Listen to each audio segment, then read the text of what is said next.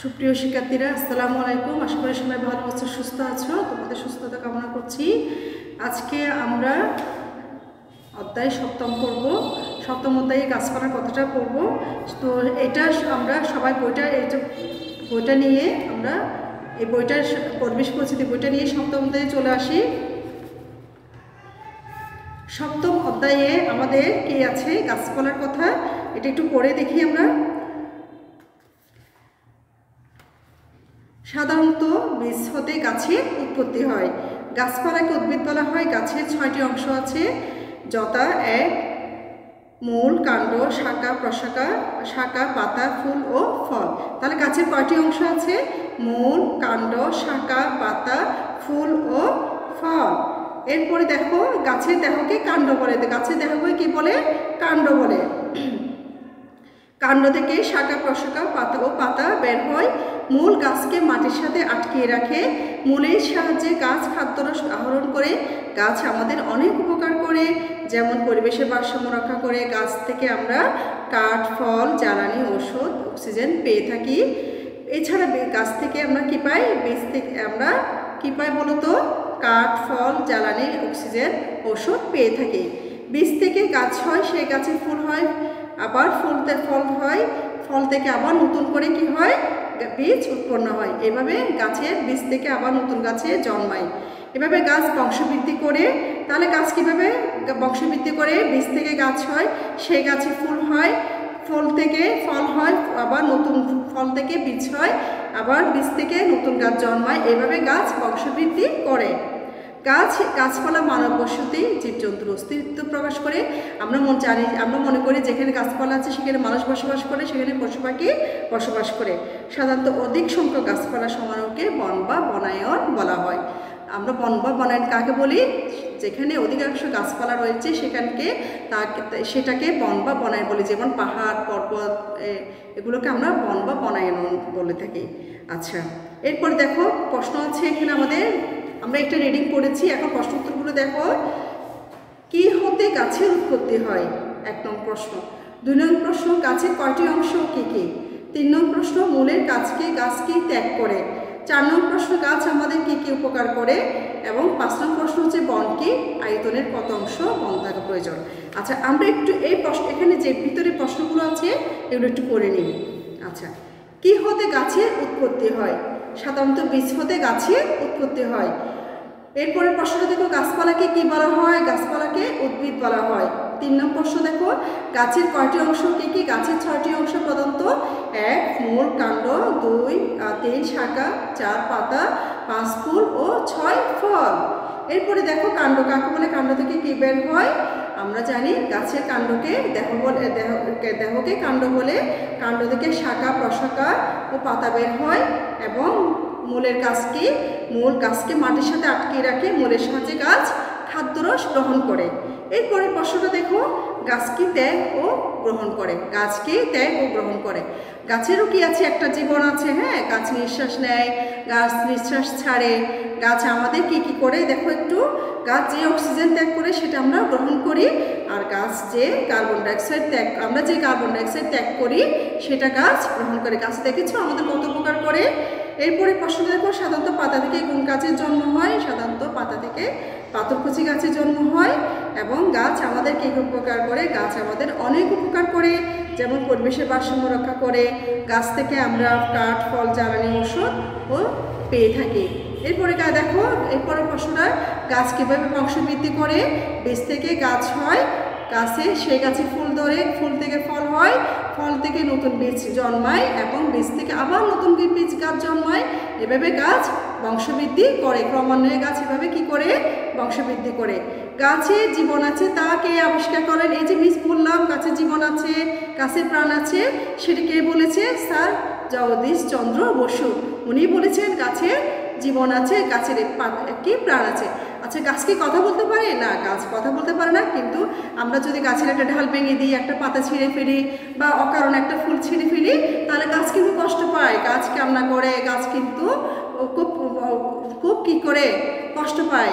গাছ তখন বলে, আমরা কিন্তু সেটা আসলে শুনতে পাই না। হ্যাঁ, আমার গাছটা কেন কেটে ফেলেছো, আমার ডালটা কেন কেটে ফেলেছো, তোমাকে আমরা কি কষ্ট দিয়েছো, সেটা গাছ কিন্তু বলে। আচ্ছা, কোন এলাকায় গাছপালা দেখা গেলে কি ধারণা করা হয়? কোনো এলাকায় যদি গাছপালা দেখা যায় সেখানে আমরা ধারণা করি যে সেখানে মানব বসতিও জীবজন্তু রয়েছে। এরপর দেখো, বন বা বনায়ন কাকে বলে? বিস্তৃত এলাকা জুড়ে অধিক সংখ্যক গাছপালা সমারোহকে বন বা বনায়ন বলা হয়। কোনো এলাকার মোট আয়তনের কত অংশ বন থাকা প্রয়োজন? কোনো এলাকার মোট আয়তনের 1/4 বন থাকা প্রয়োজন। 1/4 অবশ্যই বন থাকা প্রয়োজন। মানে মোট আয়তনকে ভাগ করলে যেটা হয় সেটাকে আমরা আয়তনে ভাগ করে যেটা পাবো সেটা 4/1 হচ্ছে আমাদের বনের মানে বন থাকা প্রয়োজন। সেই অংশটাকে আমরা বনাঞ্চল ধরবো। তো এমনি সাধারণত বলা হয়েছে 25 দেশ, একটা দেশের 25 এলাকা বন থাকা অবশ্যই প্রয়োজন। এখন আমরা প্রশ্নোত্তরগুলো আমরা কোথায় পাবো? এই যে আমরা নিচে প্রশ্নোত্তরগুলো এখানে লিখেছি এবং বই আছে, এই প্রশ্নগুলো এখানে যে প্রশ্ন দেওয়া আছে এখানে পাবো। তাহলে আমরা পড়ি, কি হতে গাছের উৎপত্তি হয়? বীজ থেকে গাছের উৎপত্তি হয়। আচ্ছা, গাছের কয়টি অংশ কি কি? গাছের 6টি অংশ কি কি? বলো। কাণ্ড, শাখা, পাতা, ফুল ও ফল। মূলের কাজ কি? গাছ কি ত্যাগ করে? মূলের কাজ হচ্ছে মূলকে মাটির সাথে গাছকে আটকে রাখা, মূলের সাহায্যে গাছের খাদ্যরস আহরণ করা। গাছ কি ত্যাগ করে? গাছ অক্সিজেন ত্যাগ করে। গাছ আমাদের কি কি উপকার করে? গাছ আমাদের অনেক উপকার করে। তাহলে আমরা কি কি উপকার করে দেখি। গাছ পরিবেশে ভারসাম্য করে। গাছ থেকে আমরা কাঠ, ফল, জ্বালানি, ওষুধ, অক্সিজেন পেয়ে থাকি। গাছ আমাদের কি কি উপকার করে? গাছ থেকে অনেক উপকার করে। গাছ আমাদের পরিবেশ ভারসাম্য, মানে যে ঝড় বৃষ্টি, বন্যা, খরা এগুলো হয়, গাছের মূল মাটিকে ধরে রাখে, যার জন্য বৃষ্টি হলে প্রচুর গাছকে মাটি ক্ষয়রোধ করে, মাটিটাকে যেতে দেয় না। হ্যাঁ, এরপরে ভূমিকম্প হলে কি গাছটা মাটিকে আটকে ধরে রাখে। ভূমিকম্প হলে আমরা মাটি, সেজন্য আমরা কি করব? নদী ভাঙন থেকে ভূমিকম্পের অনেক সময় জলোচ্ছ্বাস হয়, সেই জায়গা থেকে আমরা বেঁচে যেতে পারি গাছ থাকলে। এছাড়াও আমাদের যেখানে বন্যা হয়, বন্যা হলে আমরা কি গাছে মূল মাটিকে আটকে ধরে রাখবে, তখন আমাদের প্রচুর মাটির ক্ষয়রোধটা হবে না।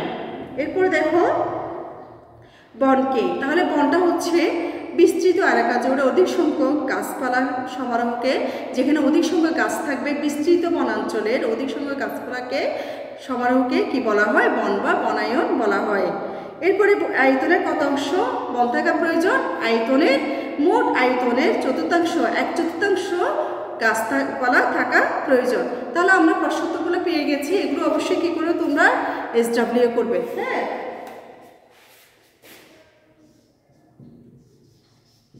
অবশ্যই তোমরা এগুলো SW করবে। এখন আমরা জিকে চলে আসি। জিকে আমরা পড়বো। প্রিয় শিক্ষার্থীরা, আমরা জিকেটা আমরা আগে যে সিলেবাস থেকে পড়েছি আমরা সেখানে চলে আসি। সিলেবাসে আমাদের এগুলো কিন্তু আমাদের সেট পরীক্ষার জন্য নাই, আমাদের সিটির জন্য নাই, কিন্তু আমরা টার্মের জন্য আসছে। তোমরা এগুলো SW করবে না, তোমরা যা এগুলো এমনি পরীক্ষার সাময়িক পরীক্ষার জন্য তোমরা পড়বে। তো আমরা আজকে একটু আমরা কয়েকটা কোয়েশ্চেন আনসার পড়ি। 6 to 10 আমরা 5টা কোয়েশ্চেন আনসার পড়বো। আচ্ছা, এখানে একটু দেখো, তোমরা সবাই সিলেবাসের পেজ 18 চলে আসো। পেজ 18 এখানে চলে আসো। তোমরা দেখো 6 নাম্বার 6-এ দেখো, which continent has no country? হ্যাঁ, কোন মহাদেশে কোনো কি নেই? দেশ নেই। এটা কি কি? 1 ইউরোপ, 2 অ্যান্টার্কটিকা, 3 ওশেনিয়া। তাহলে আমাদের 3টি মহাদেশে কি নেই? কোনো দেশ নেই। একটা হচ্ছে ইউরোপ, একটা হচ্ছে অ্যান্টার্কটিকা, একটা হচ্ছে ওশেনিয়া। তাহলে ইউরোপে কি নেই? দেশ নেই। ইউরোপ একটাই দেশ, মহাদেশ। অ্যান্টার্কটিকার মধ্যেও একটা মহাদেশ, আর ওশেনিয়ার মধ্যেও একটা মহাদেশ। যেমন এশিয়া মহাদেশের মধ্যে আমাদের কয়েকটি দেশকে আমরা এশিয়া মহাদেশের মধ্যে ফেলি। তারপরে আফ্রিকা মহাদেশের মধ্যে কয়েকটি দেশকে ফেলি। তারপর আমেরিকা মহাদেশের মধ্যে কয়েকটি দেশ আছে, 2টি দেশ আছে বা কয়েকটি দেশ আছে। এখানে দক্ষিণ আমেরিকা এবং উত্তর আমেরিকা 2টা ভাগ আছে। আবার এখানের মধ্যে কয়েকটি দেশ পড়েছে। তাহলে কিন্তু এখানে 3টি মহাদেশের মধ্যে কি নেই? কোনো দেশ নেই। 1 হচ্ছে ইউরোপ, 2 অ্যান্টার্কটিকা, 3 ওশেনিয়া। এরপরে দেখো 7, which is the world's longest railways? এখানে লংগেস্ট রেলওয়েজ অনেক লম্বা, হ্যাঁ লম্বা, যেখানে রেল আছে রেলের যে একটা যানবাহন আছে, রেলপথ আছে, আমাদের যেমন রেলগাড়ি আছে, প্রত্যেকটা দেশের রেলগাড়ি আছে, সেই রেলগাড়ি যাওয়ার জন্য যে পথটা আছে সেই পথটা অনেক লম্বা হয়। সেটা কোন দেশে অনেক লম্বা একটা রেলপথ আছে, সেটা কোন দেশে আমরা একটু পড়ি, ট্রান্স সিবেরিয়ান রেলওয়ে, রাশিয়া। আবার বলছি ট্রান্স সিবেরিয়ান রেলওয়ে, রাশিয়া। রাশিয়ার মধ্যে ট্রান্স সিবেরিয়ান এটা একটা জায়গার নাম। ওখানে এই রেলওয়ে এই জায়গাটার অংশটা রেলওয়ে একটা বড় যানবাহনে রেল যাওয়ার জন্য একটা রাস্তা আছে, বড় রাস্তা আছে। পৃথিবীর সবচেয়ে বড় রাস্তা হচ্ছে এটা, হচ্ছে ট্রান্স সিবেরিয়ান। আচ্ছা, এইটার মধ্যে দেখো 8 number, which is the tallest building in the world. এটা তো সবাই জানো, তাই না? নাম শুনেছো, এখন বললে কিন্তু সবাই বলতে পারবে তোমরা নামটা। হ্যাঁ, বুর্জ খলিফা। বুর্জ খলিফা কোথায় বলতে পারবে? দুবাই। হ্যাঁ, বুর্জ খলিফা হচ্ছে সবচেয়ে বড় উঁচু লম্বা, মানে অনেক উঁচু একটা বিল্ডিং, অনেক লম্বা, সেটা হচ্ছে বুর্জ খলিফা। আচ্ছা, এরপরে দেখো, in which continent is Bangladesh situated. Bangladesh কোন মহাদেশে অবস্থিত? এখানে যে কয়েকটি মহাদেশে বললাম আমরা, বাংলাদেশ হচ্ছে এশিয়া মহাদেশে অবস্থিত। তাহলে আমাদের আনসারটা কী হবে? এশিয়া। আমাদের আনসারটা কী হবে?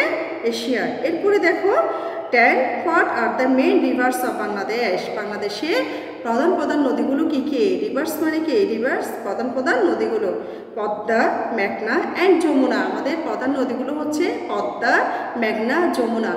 এগুলো ছাড়া আমাদের অনেক নদী আছে, ব্রহ্মপুত্র আছে, কর্ণফুলী আছে, তারপর কি আছে আরও কি, গোমতী আছে, আর অর্ধহলেশ্বরী আছে, অনেক নদী আছে আমাদের নদীমাতৃক দেশ।